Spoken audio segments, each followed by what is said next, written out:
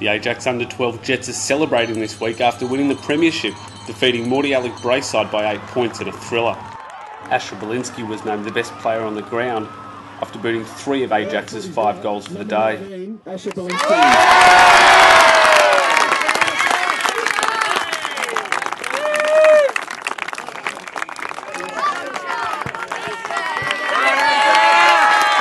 It was a tight tussle for most of the day, with Ajax's defence holding up superbly, keeping Moridalloc Braeside at bay.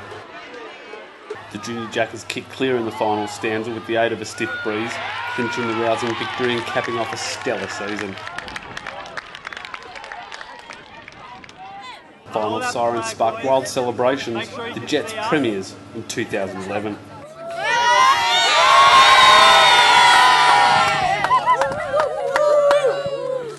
It wasn't to be, however, for the Under-11 Comets, which went down to East Malvern White in their decider, despite a gallant effort.